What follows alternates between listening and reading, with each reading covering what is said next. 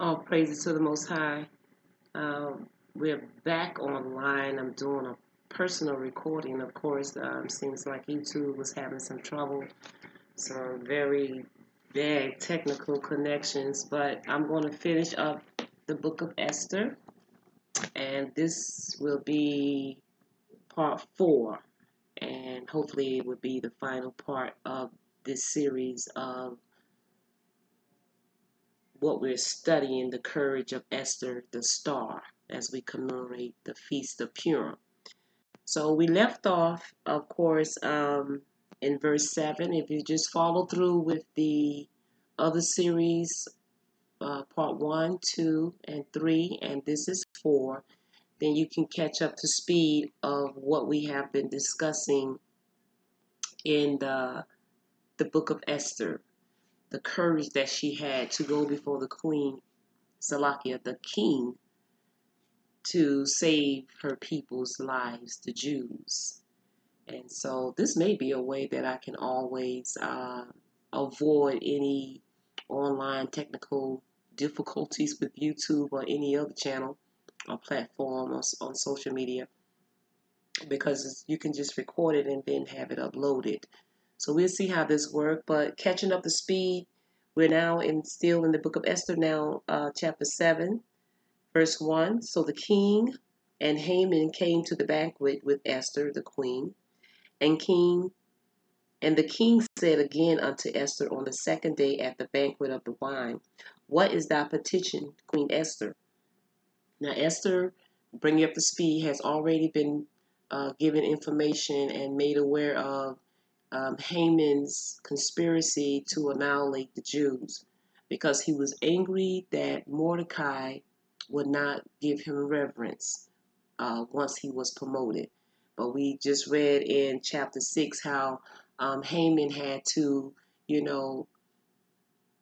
give Mordecai the promotion and recognition of all of this apparel, riding on the chariots, the horses, because the king had went into the books of the chronicles to see what good acts someone had done to reward them. And of course, Mordecai, he found, saved his life, so he wanted to reward him of that. So Haman was very indignant about that. And so we get down here to verse 2, and it says, and the king said unto Esther, on the second day at the banquet, because she had requested a banquet that the king and Haman come, because she has a plan. She has a plan that she has to use discreetly to save her nation. And he said, and what is thy request? It shall be performed, even half of the kingdom. Then Esther the queen answered and said, if I be found favor in thy sight, if I have found favor in thy sight, O king, and if it please the king, let my life be given me at my petition and my people at my request. So she's getting ready to make known to him now the plot. For we are sold, I and my people, to be destroyed. See, she's letting him know of the conspiracy that, he basically gave permission for, not really knowing that she was a Jew, because as we said earlier, her name technically means, hid. Esther name mean being concealed, kept safe, and Mordecai telling her, don't reveal who you are as a Jew. So she said again, verse 4, Esther chapter 7, verse 4, for we are sold, I and my people, to be destroyed, to be slain, and to perish. But if we had been sold for bondmen and bondwomen, I had held my tongue, although the enemy could not countervail the king's damage.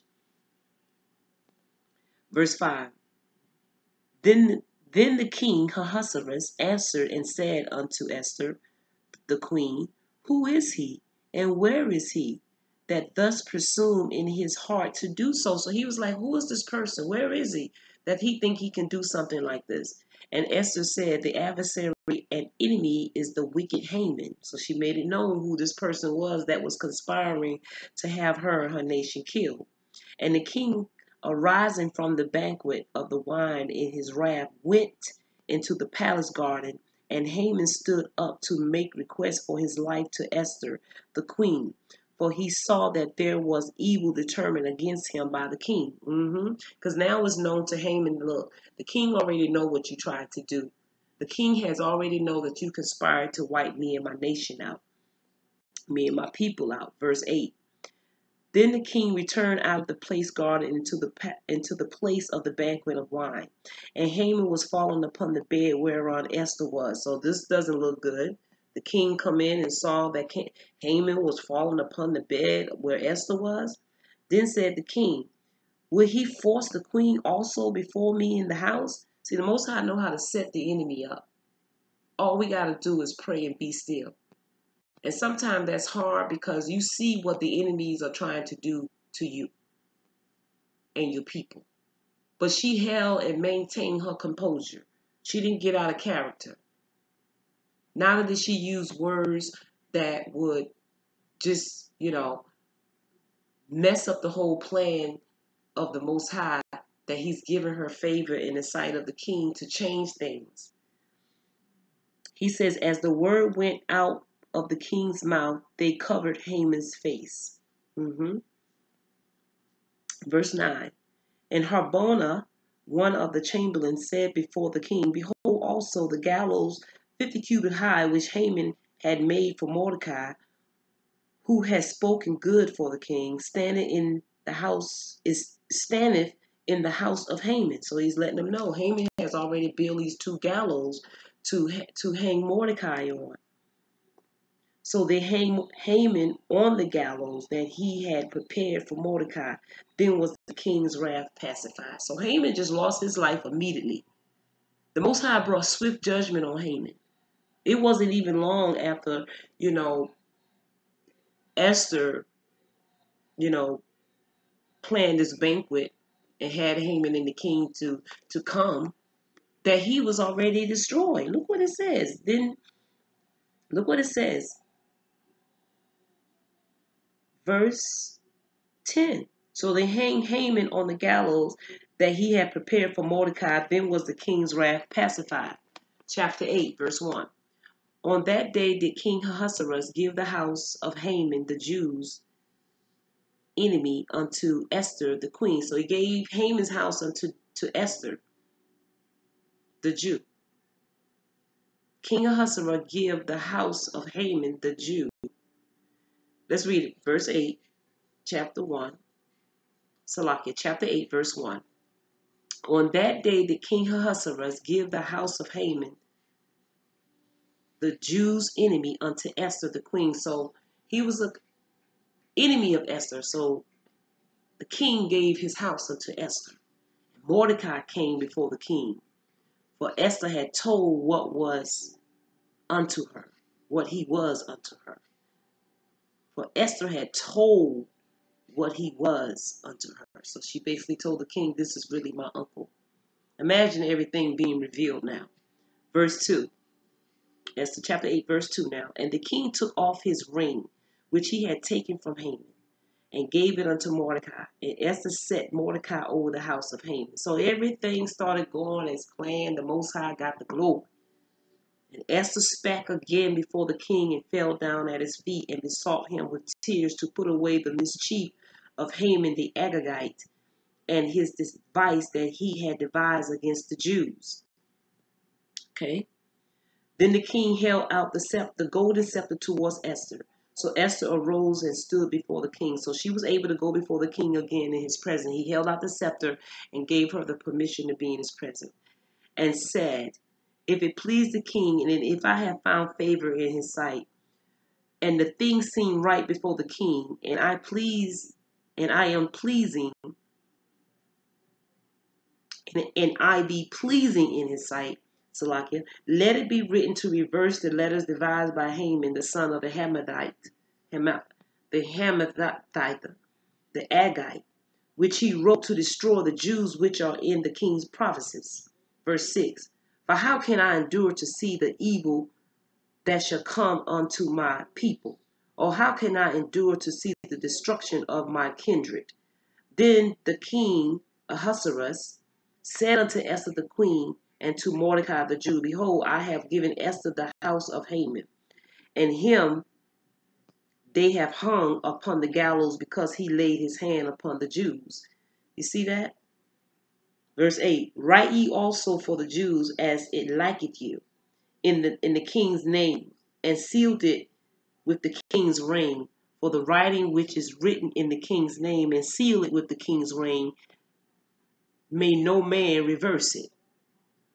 Then there were the king's scribes called at the time in the 3rd month, that is the month of Sivan, on the 23rd day thereof, and it was written according to all that Mordecai commanded unto the Jews, and to the lieutenants and the deputies and rulers and provinces which are from India to Ethiopia, 127 provinces, unto the provinces according to the writing thereof, and unto every people after their language, and to the Jews according to their writings and according to their language. So they had get this permission to do this, because the king had given them this permission. And he wrote in the king Ahasuerus' name and sealed it with the king's ring. Because see, the first one couldn't be annulled, but you can write another one. And what we're going to see is that he gave permission for the Jews to basically fight for your life. And he wrote in the king Ahasuerus' name and sealed it. This is verse 10. With the king's ring, and sent letters by post on horsebacks and riders and mules, camels, and young dromedaries, because they had to hurry up and get out. He had to hurry up and get the message out. So let's go a little further here. Verse 11, wherein the king granted the Jews which were in every city to gather themselves together and to stand for their life, and to destroy, to slay, and to cause to perish all the power of the people and provinces that would assault them, both little ones and women, and to take the spoils of them for prey, upon one day in all the provinces of King Ahasuerus, namely upon the 13th day of the 12th month, which is the month of Adar. So he's letting them know the same month, the same day that Haman had the king's decree sent out to annihilate the Jews. Okay, now here's another decree that on that day you fight for your lives. What did it say? You stand for your life, to destroy, to slay, and to cause to perish all the powers of the people and provinces that will assault them, both little ones and women, to take the spoils of them for prey. Like, fight for your life and fight hard. Fight with all your might, because these people are coming to try to kill you. Okay, verse 13. The copy of the writing for a commandment to be given in every province was published unto all people, and that the Jews should be ready against that day to avenge themselves on their enemies. Yeah, Most High had given permission for them to avenge themselves against their enemies. And that day is coming for us here in America. The Most High knows what he's doing. We are already fighting for our lives. That's the answer that the Most High has given us. We fight spiritually by prayer and fasting. But a lot of our nation, they're out there fighting physically for their lives, trying to fight. You don't let nobody take your life. Most High hasn't authorized that for all of the Jews to be killed by the enemy. So the post that rode upon mules and camels went out,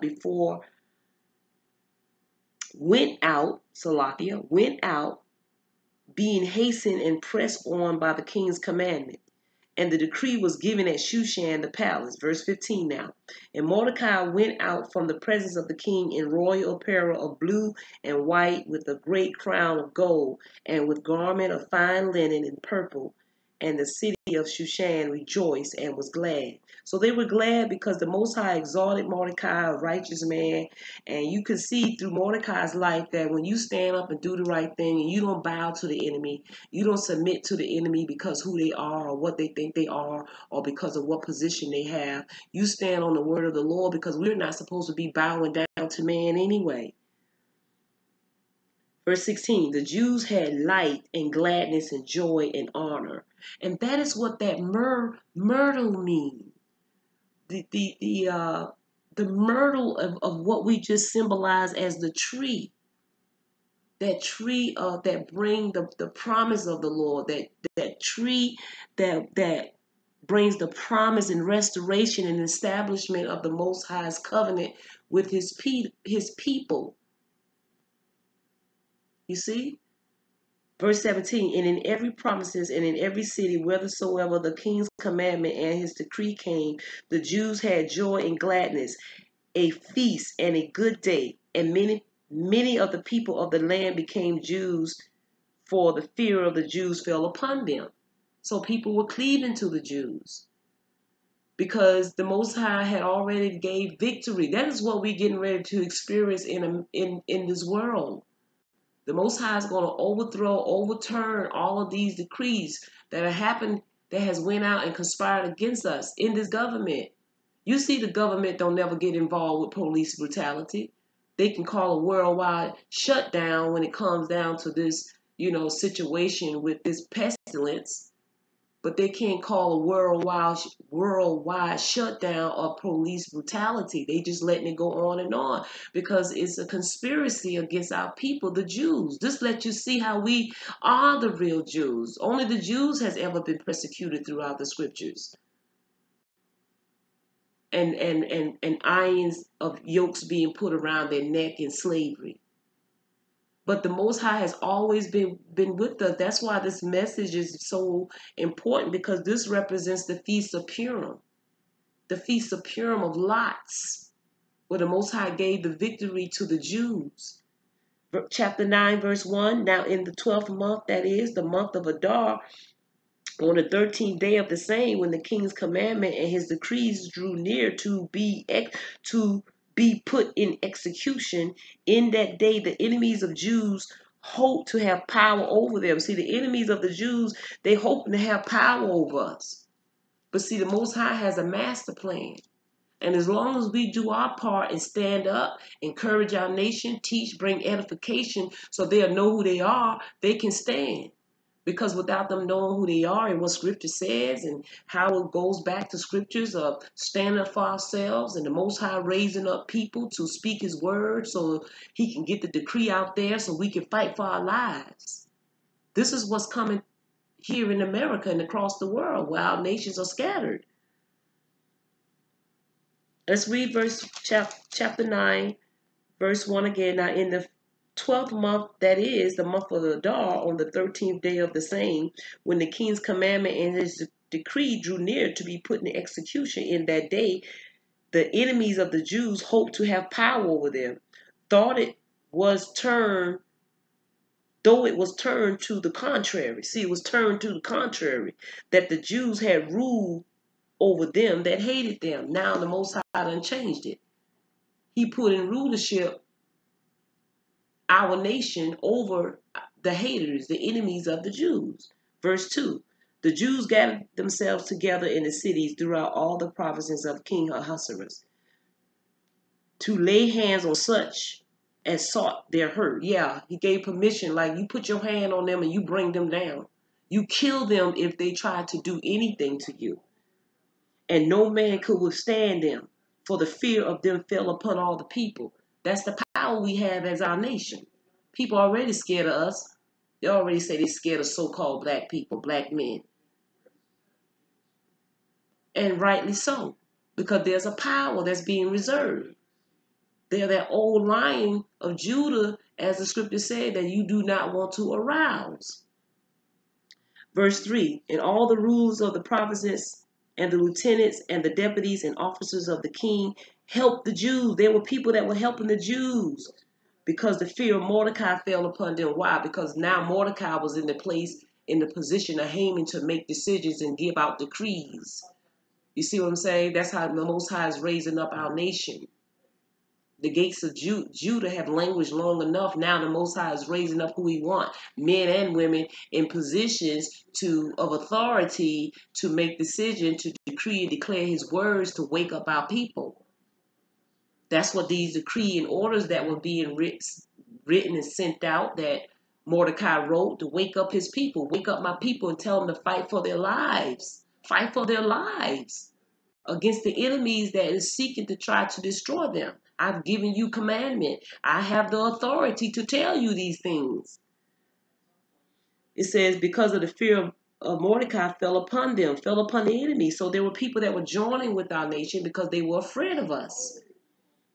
For Mordecai was great in the king's house, and his fame went out throughout all the provinces. For this man Mordecai waxed greater and greater. He didn't relent. He had to stand up for his people just like Esther. What it says? This man Mordecai waxed greater and greater, stronger and stronger. He had rule. King Ahasuerus gave him the power.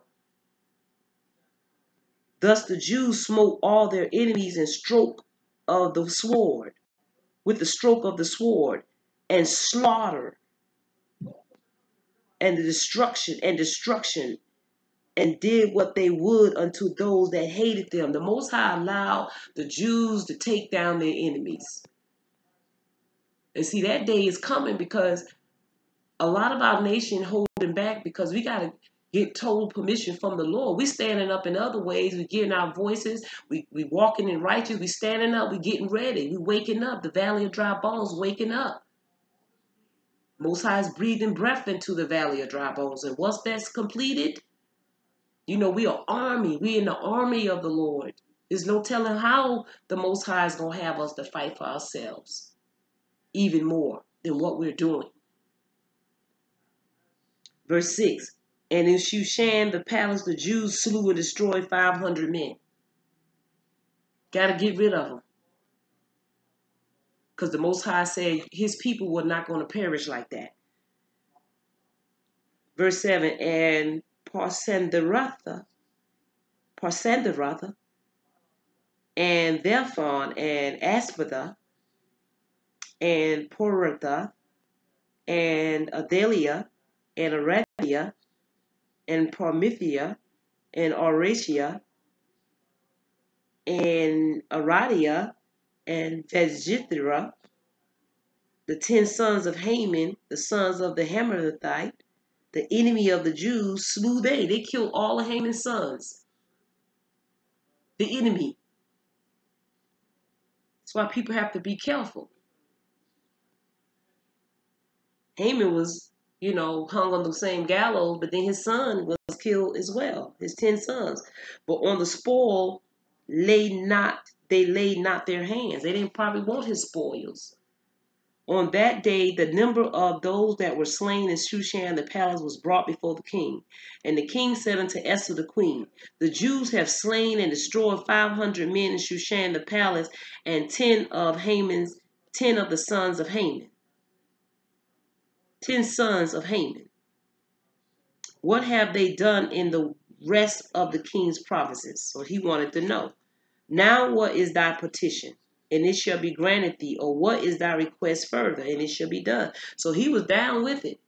He was with all of the slaughtering that the Jews had done in Shushan. He was with it.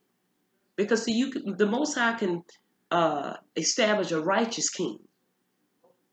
And his heart was turned right, where he didn't want to see all these innocent Jews be put to death for some lie that Haman had conspired and tried to make come forth. He was a righteous king. Have to have righteous kings. There's a precept for that. When a righteous king is in authority, the people rejoice. But when a wicked king ruleth, the people mourn. They mourn. Verse 13. Then said Esther, if it please the king, let it be granted to the Jews which are in Shushan to do tomorrow also according unto this day's decree.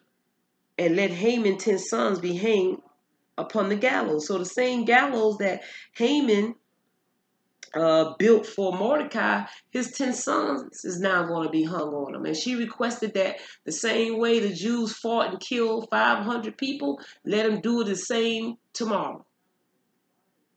Verse 14, and the king commanded it be so. And the decree was given at Shushan, and they hanged Haman's 10 sons. This is how the Most High will allow your enemies to hang themselves. The same gallows Haman made for Mordecai, which was the righteous man, the Most High had him and his sons to hang on. Verse 15, for the Jews that were in Shushan gathered themselves together on the 14th day also of the month of Adar, and slew 300 men at Shushan. But on the prey they laid not their hands. They didn't want none of their spoils. Verse 16, but the other Jews that were in the king's provinces gathered themselves together and stood for their lives, and had rest from their enemies, and slew of their foes 75,000. 75,000, but they lay not their hands on the prey. Verse 17, on the 13th day of the month of Adar, and on the 14th day of the same rested day, they rested on that day and made it a day of feasting and gladness. And this is where we have the feast of Purim. This is where we have the feast of Purim, because of the great victory that the Most High gave the children of Israel, gave the Jews. That's why we have the feast of Purim. So let's continue on a little further. We're closing out now, getting ready to finish up this chapter.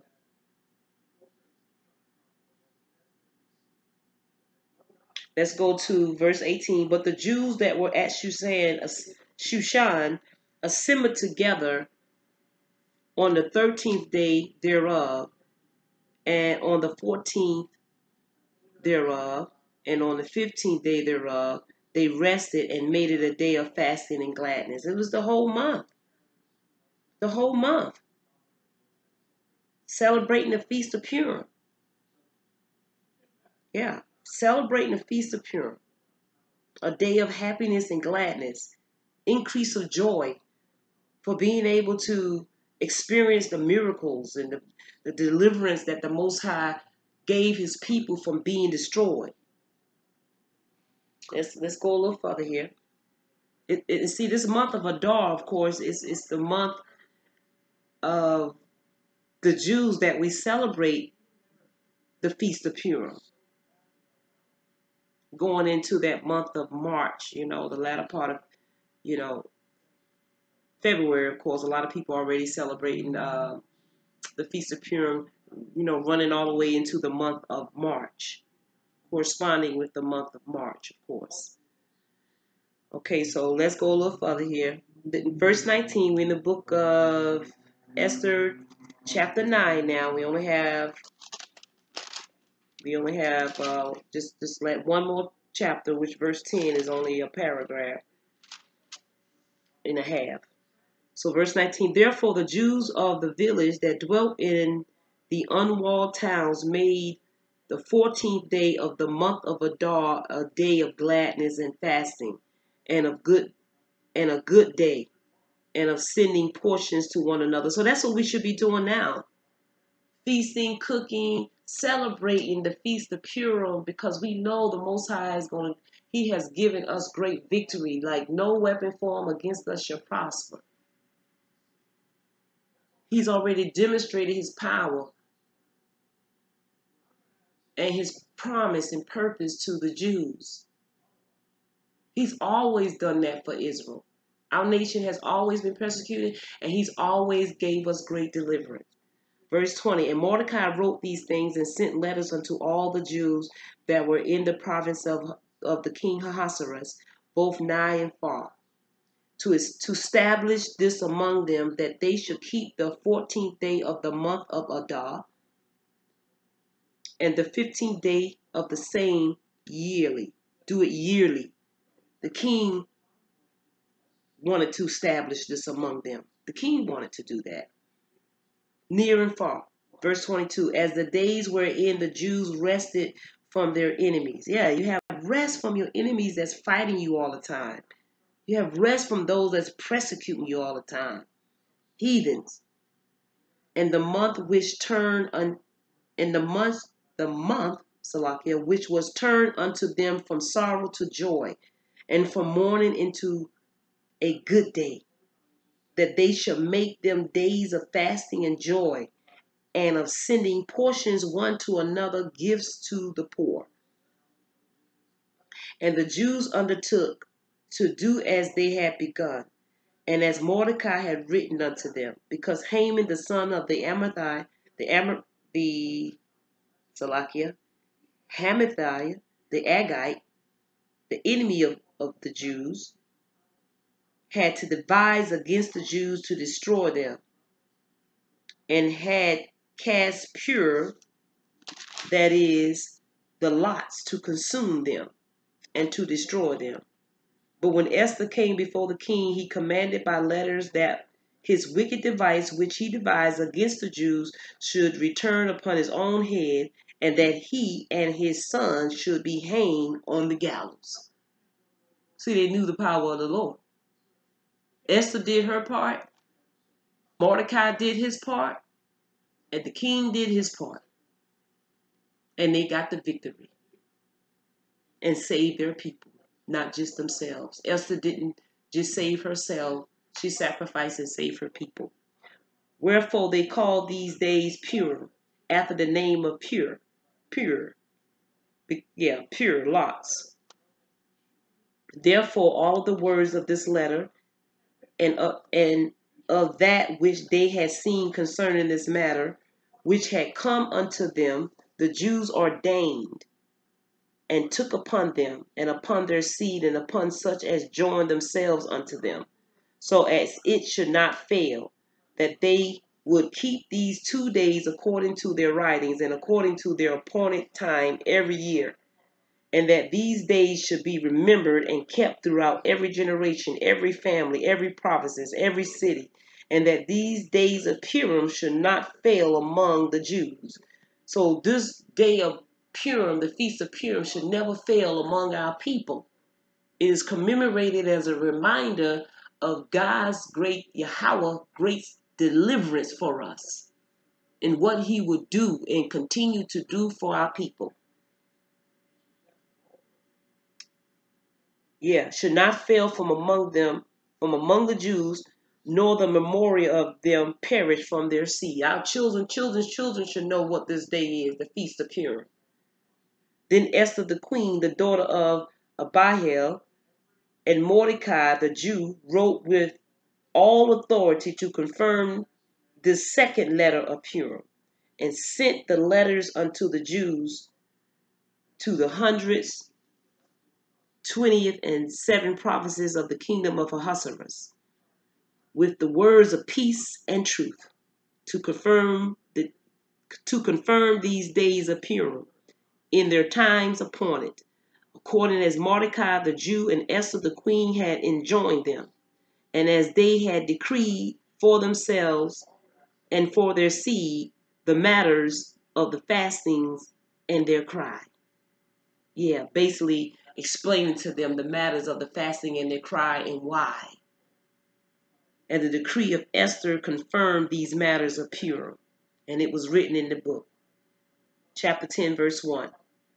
And King Ahasuerus laid a tribute upon the land and upon the isles of the sea, and all the acts of his power and of his might, and the declaration of the greatness of Mordecai, whereunto the king advanced him. He promoted him. Are they not written in the book of the Chronicles of the king of Media Persia? For Mordecai the Jew was next unto the king Ahasuerus, and great among the Jews, and accepted the multitude of his brethren, seeking wealth of his people, and speaking peace to all his seed. This is a man that loved his nation. Blessed be the name of Yahweh. Mordecai was a man that loved his nation. And that concludes the reading of the word of the Lord in the book of Esther, chapter 1 through 10. This is a great admonishment of how we ought to love our people. Not one time did we see Mordecai backing down from delivering his people. And our nation was so powerful. Mordecai, as the scripture says, waxed it great and great in power. And King Ahasuerus was so fond of Mordecai. Yes, he was fond of the greatness of Mordecai. He wrote about it. He told about it. All the acts of the power of his might and the declaration of the greatness of Mordecai were written in the books of the chronicles of the king of Media and Persia. Mordecai's name is spread abroad of his greatness, of his humbleness, of his sacrifice, of his boldness. He had a very, very great spirit of humility to be at the gate like that all the time. And he wasn't a man of violence. You could tell because he didn't retaliate against Haman himself. He let the Lord work it out. Let the Most High work it out. Because he said he knew that vengeance belonged to the Lord. So Mordecai and Esther are great examples of people that stood up for our nation. Esther, the queen, the star. She was the one that was concealed and hidden for an appointed time and raised up for an appointed time. For such a time as this. So that is a light to all of us. So we're going to end the broadcast and get this uploaded. Of course, I had some technical problems with YouTube going live, but this message is being pre-recorded, but you will get it, and it is going to be part 4 of the messages that has already been uploaded. And we pray that you get a full understanding, that you're able to comprehend the greatness of our God, and that you be comforted in your heart to know that the Most High is with us in these troublesome times of Jacob troubles that we are going through. And it's no secret of what we're going through. It has been made known, and the Most High has, of course, revealed our enemies in waking us up. We know who they are now. So with this message, he give us strategies and understanding and help us to love our nation more, wake up our nation and teach and edify and witness and do all we can to support our nation and love them, love our own people. And we just thank the Most High for this word. Until next time, may the Most High keep you, bless you, lift up his countenance upon you and his face shine towards you and give you peace. Shalom.